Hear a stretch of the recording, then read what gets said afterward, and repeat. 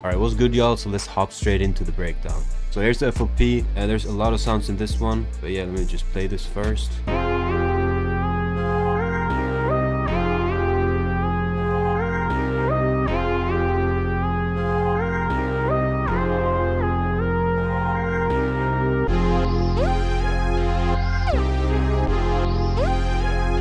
As you can see, I start off with some chords right here. They sound like this.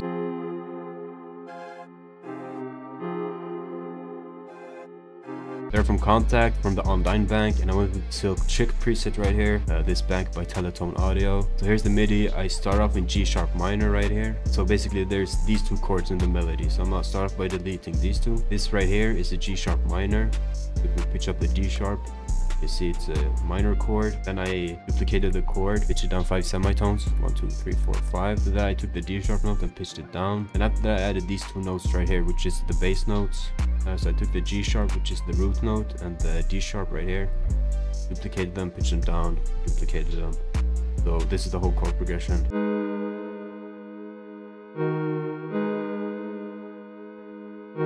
After that I went into the mixer. I start off by taking out some of the lows with an EQ. After that I went to delay tape by Arturia. I went with the delay slightly bumping presets. After that I loaded up an FX fragments by Arturia also, and I automated the knob right here, the mix knob. I'm gonna show you how I did that in a minute. Finally I pitched down the sample 3 semitones. So here's how I automated the mix knob for the FX fragments.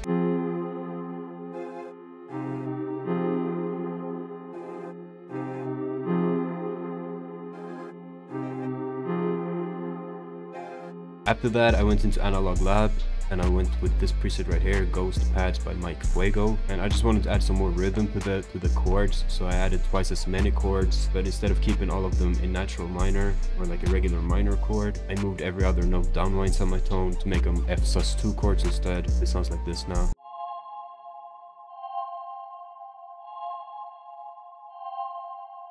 So I added some sort of bounce to it because it's hitting twice as many chords. After that, to add even more bounce, I took these, I shortened them like this to get rid of some fading effects, and also took this one right here, duplicated it, make unique as sample. Now we got this little thing as a separate audio file. I pitched it up a whole octave, I reversed it, and I made it twice as fast, so now it sounds like this.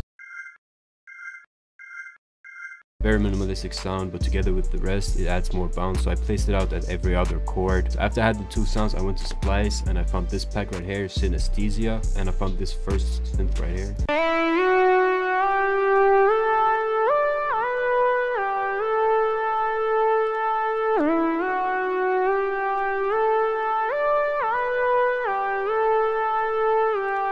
Dragged it in right here. I pitched it up to the correct key as the sample was in, and I also time stretched it to fit the BPM. Now it sounds like this.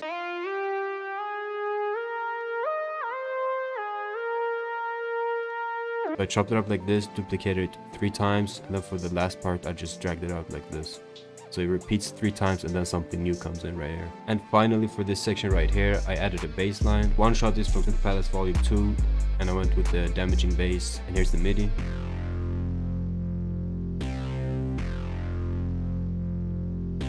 So this is the A section, all the sounds in the first part of the sample.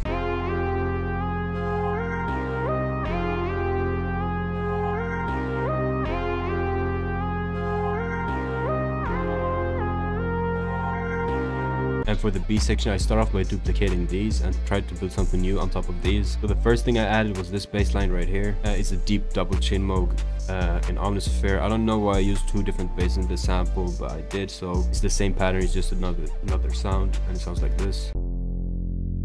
After that, I wanted some more energy when it transitioned from this part to the second part, so I was looking for like a harsh pad to layer this with. So I went into Xenology and I went with the Vintage 1 pad right here. I basically just copy pasted over the chord from the original melody.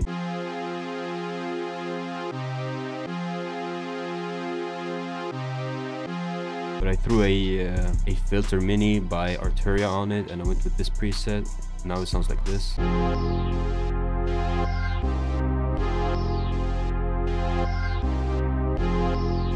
But I want to add some more to it, so I went to Xenology again. This time I found this lead right here, the STN-MG lead, and I came up with this pattern right here.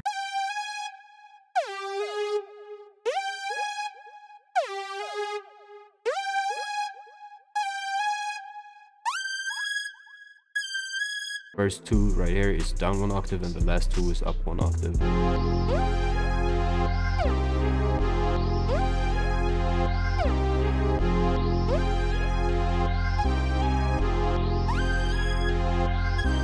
So that's everything for the B part. For the C part, I duplicated the chords again, bass line, and I also took this one, and I also brought back this splice phrase right here.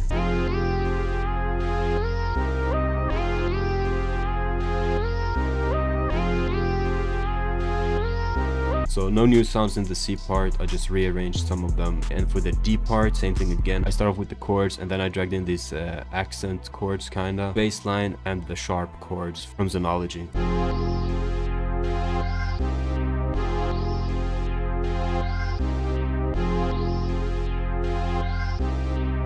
And for the last section, I used the chords, the accent chords, and only the second bass line, the orange bass line.